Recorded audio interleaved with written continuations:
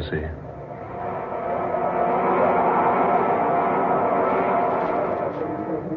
Men call me mad.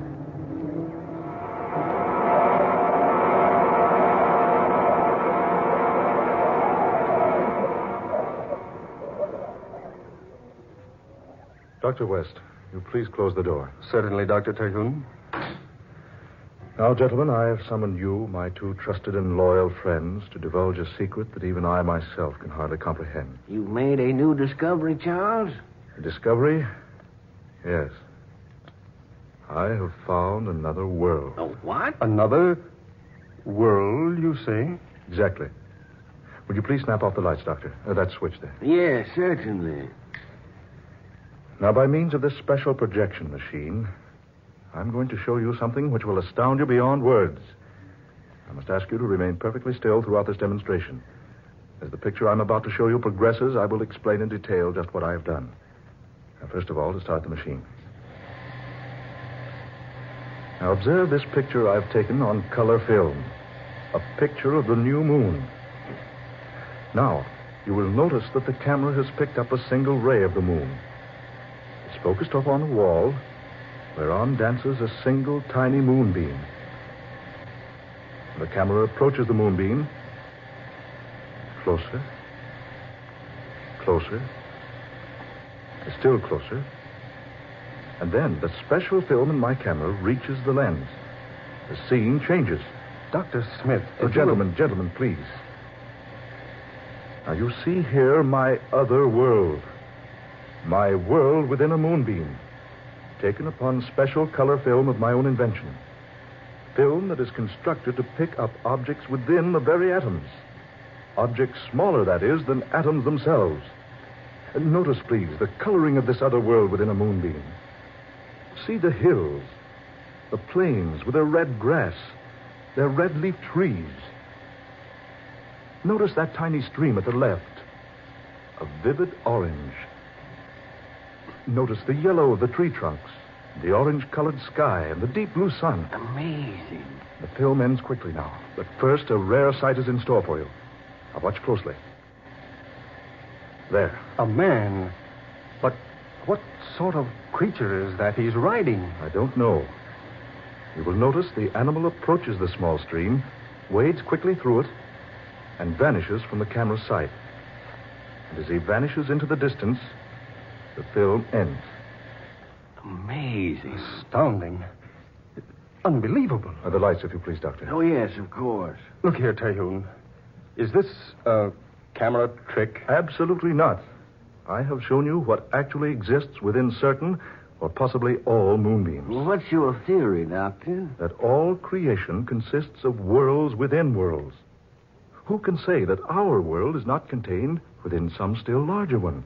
And that within another, and that still within another, and so on. The thought suddenly becomes overwhelming. Yes, doesn't it? To think that all around us, within even such tiny substances as the atoms themselves, under our feet, overhead, on all sides, are worlds of which we are unaware. Yes, if only there were some way to visit those other worlds. Ah, Dr. West, that is the point. We can. Good heavens, man. You mean you... Yes, just what do you mean?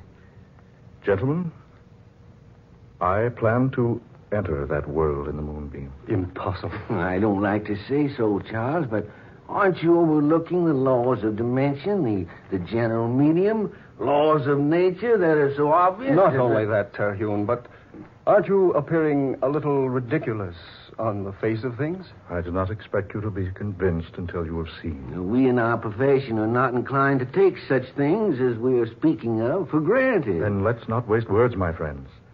I propose to convince you beyond all possible doubt. Well, I have no objection to being convinced. Nor I, though I really believe Terhune has let his imagination win the upper hand. Now, we shall see. Now, here, gentlemen, on this table, you see what looks like an Eskimo igloo, made of crystal clear glass with an opening at one side at the base, much like an entrance to an igloo or tent. Yes, it's about 10 inches high and about 8 inches in diameter. Now, when we extinguish the lights here in this room, and when that curtain is drawn from the window over there, the moonbeam in question will be centered directly through that little glass case. You want us to assist you? Exactly. But what do you intend to do? Well, I have here a number of small capsules filled with a potion whose base consists mostly of radium. What is this preparation? A substance which will cause animal matter to decrease itself many millions of times. In other words, you think it'll make you become smaller. Precisely. But small enough to enter the realm of a single atom? I hope so. Well, have you tried this concoction? Only on animals. First on rabbits and rats. And just yesterday, I sent a dog into the world of atoms. But granting such a feat is possible, don't you think your clothes would also shrink with you? Well, I have found that any object in contact with the animal matter, at the time the capsule is consumed, will be caused to shrink in proportion with the animal matter itself. I found that out yesterday when I failed to remove the dog's collar. But suppose you consume too great a quantity of the potion. I have an equalizer, another mixture which will counteract the first capsule. By taking particular amounts of it, I can stop the reaction of the capsule, and then, having stopped it by taking another dose of the stabilizer or equalizer, I can increase my size again. This is all very extraordinary. I plan to be gone quite some time. I'm asking you two to watch over this little glass case for a 4-day period. You can count on me, Terhune. And on me. Good. Now I shall take a capsule. I will begin to grow almost immediately. When I've reached about 2 feet in height, I want you, Dr. Smith, to bend down to the floor and pick me up and place me on this table here, beside this little glass case, putting me directly in front of the opening or door of the case. Is that clear? Quite, yeah. Good. Gentlemen, my hand. Good luck, Charles. Smith? We'll follow your instructions carefully, Doctor. Good. I knew I could count on you two. Now the capsule.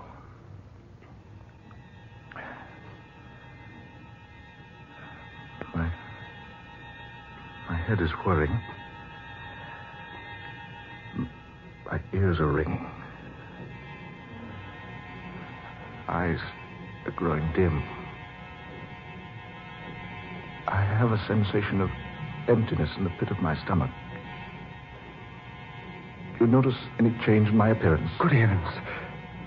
He's lost a foot in height. Why, you're growing smaller, Terhune. You are, man. You're actually growing smaller. He's 2 feet smaller now. I hope I regain my eyesight before I become too small. Are my clothes diminishing too? Yes, quite. I cannot describe my sensations. I feel a strange weakness. My senses seem to be deserting me. I find it rather difficult to talk. Look, he's just about 2 feet high now, Wes. Do as he told you, Doctor. Pick him up now. Place him on the table. Yes, just so. Careful now. There. Here. Put him closer to that door so he'll have no trouble finding it. Watch your arm, Doctor. Don't cut off the moonbeam. There. That's good. Say, he's only about 6 inches high now. There he goes. Into the glass case. See? The moonbeam is completely covering him. He's so tiny now you can hardly see him. The size of a small ant. He's faded into the light of the beam now. I wonder what he'll discover in there. I wonder what he'll discover.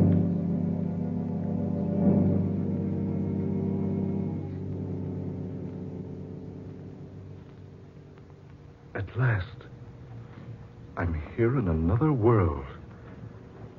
Such a strange place. Similar to the place I came from, yet different. Trees, yet with leaves of brilliant scarlet and yellow bark.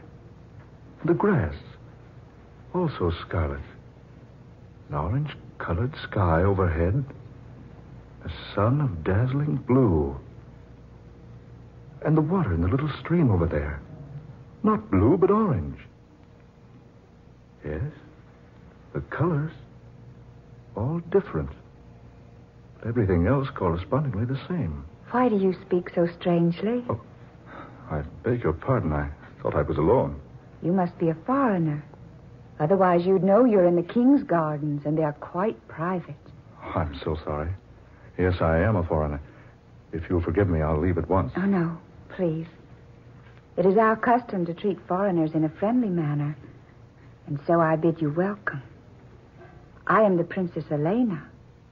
A princess? Yes, daughter of King Londelier. Surely you've heard of me. No, Princess, I've not. But surely.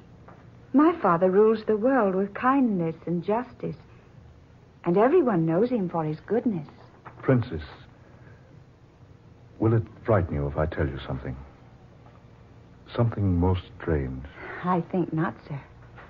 For you yourself are most strange.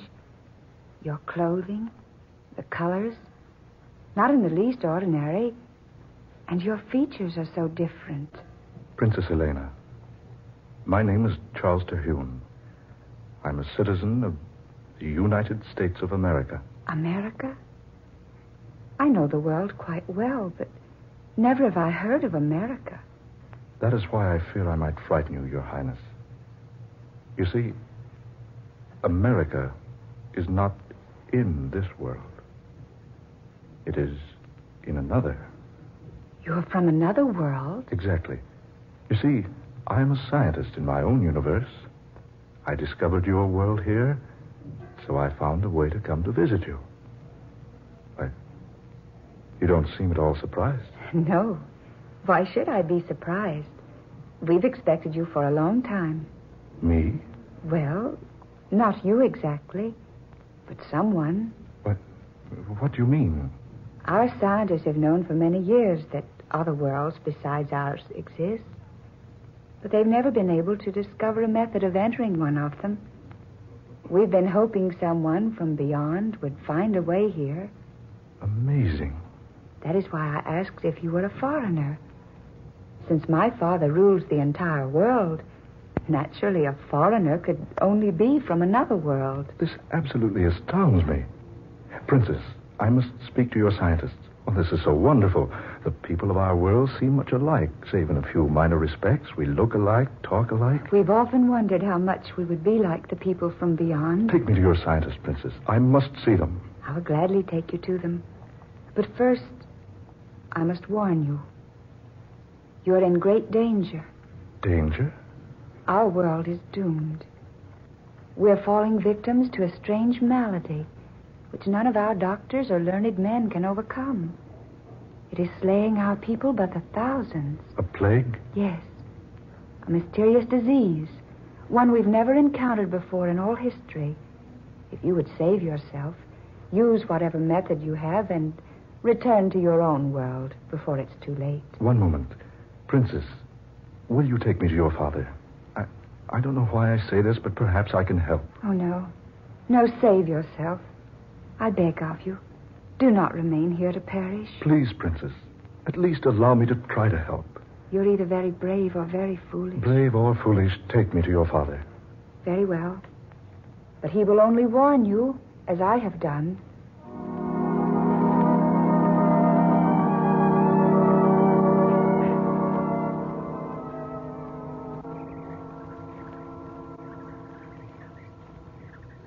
That, Your Majesty, is how I found your world and the way to enter it. It's interesting. At one time, I would have said amazing. But with our discoveries of other worlds around us, it's now only interesting. I've warned Dr. Terhune to return to his own universe before he falls victim to the plague. Yes, my son, you must. But I would like to help.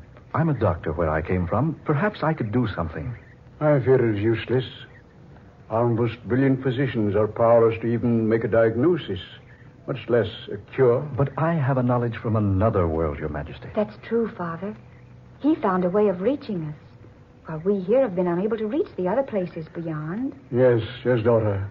You reason wisely. Please, Your Majesty, permit me to see some of the victims. I can't return home until I've at least made an attempt to help you. Very well. As you wish. Come with me. My son lies dying in a room above. I will permit you to examine him.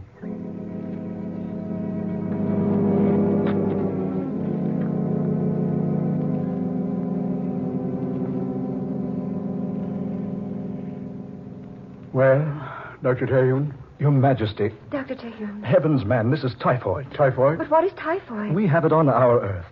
Well, tell us, do you know the cure? Yes, Your Majesty, I do. Take me to your nearest medical laboratory. We must prepare a serum, huge quantities of it.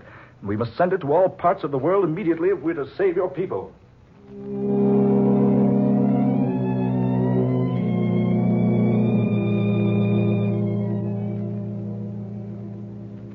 Daughter, these reports from all parts of the universe, the deaths grow fewer and fewer each day. It's a miracle, Father. And Charles Terhune has saved us all.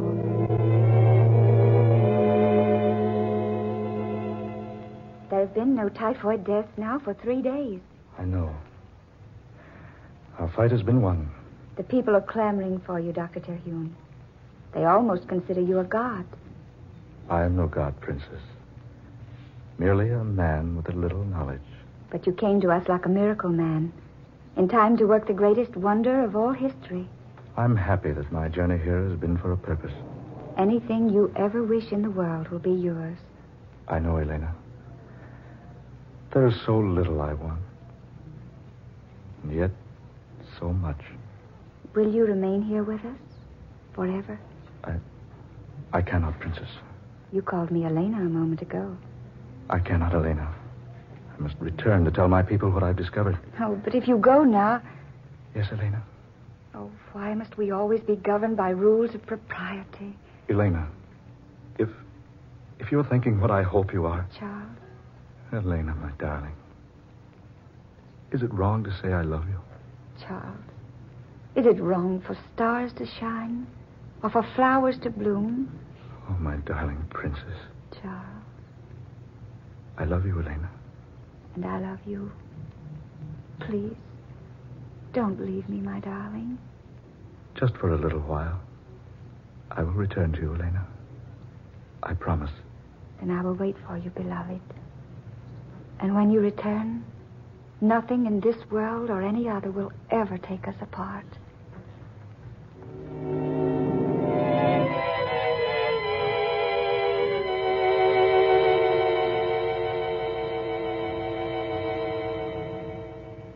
It's past his time, almost 4 days. Look, a moment there in the moonbeam, see? No, Yes, look.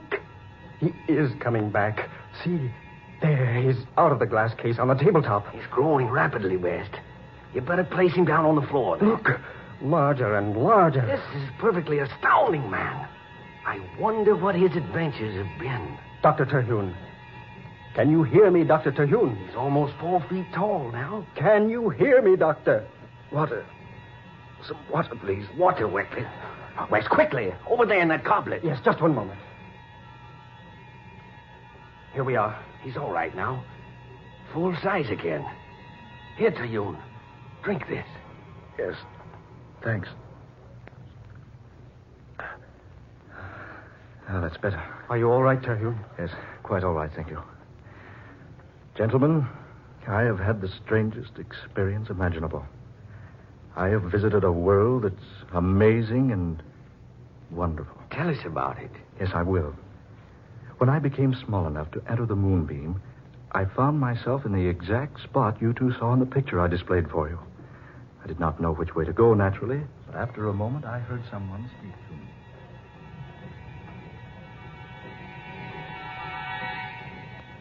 And that, my friends, is precisely what happened to me. And you say those people knew all about the existence of other worlds, but were not familiar with such a disease as typhoid. Exactly. You must have been somewhat of a hero to him. Yes, somewhat. You know, if I hadn't seen this demonstration with my own eyes, I'd never have believed it. Well, Dr. West, even though I was the one who experienced it, I'm still wondering if it actually happened. Then it happened all right. Yes, we saw you grow small right before our eyes. So small you became almost invisible and disappeared in the moonbeam. I trust you two will confirm any statements I might make to the public about all this. No, absolutely. Certainly, Terhune. By the way, was my sister here during my absence? Why, yes, she was. She acted very strangely, too, but we told her nothing. Well, gentlemen, perhaps I should have told you this before. You see, my sister and I jointly own several hundred acres of valuable oil land in the south. She's a greedy woman. She's tried for years to obtain full possession of the property. She's tried many ways, but her latest method is by charging that I'm insane. No, that's ridiculous. Yes, exactly. But she has preferred the charges. Tomorrow at 9, I must appear before a group of alienists who will decide whether or not I'm mentally unbalanced. That is why I had to make my experiment before tomorrow.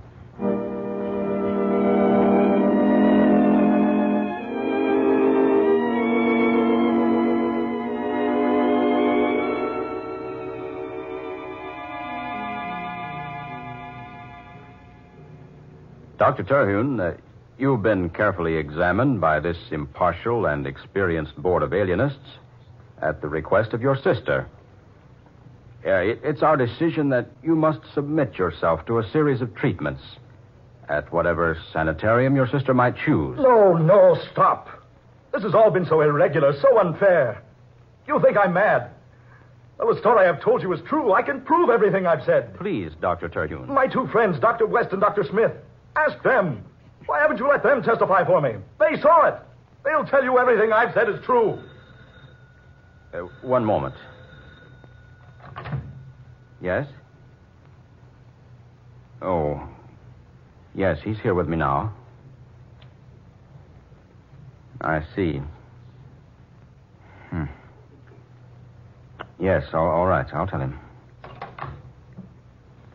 I'm sorry, Dr. Terhune. I'm afraid I have bad news for you. Doctors West and Smith were to have testified in your behalf. But I've just received word that they were both killed a few moments ago in an automobile accident.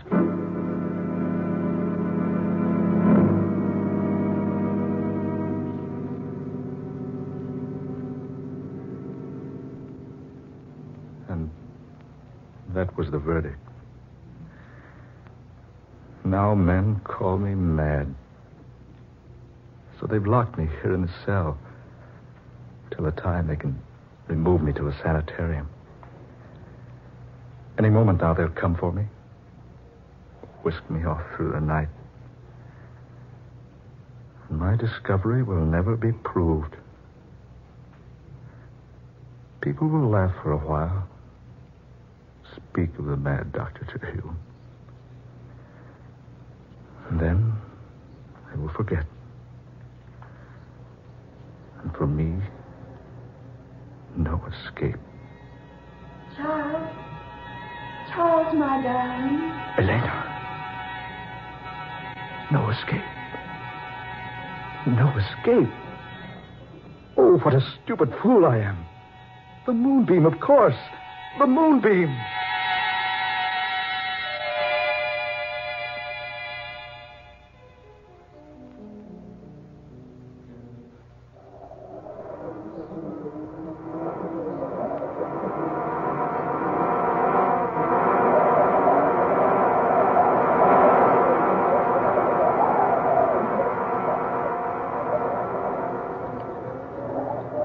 Dark fantasy.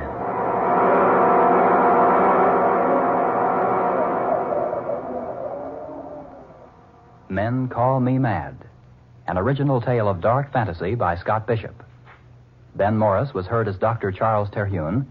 Eleanor Naylor Corrin was Princess Elena. Fred Wayne was King Londelier.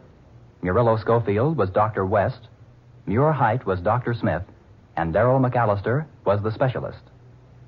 Next Friday night at the same time, the National Broadcasting Company will present another tale of dark fantasy, The House of Bread, a strange and compelling drama of Christmas 1941 and that first Christmas nearly 2,000 years ago, told to you by Scott Bishop. Dark fantasy originates in the studios of station WKY in Oklahoma City.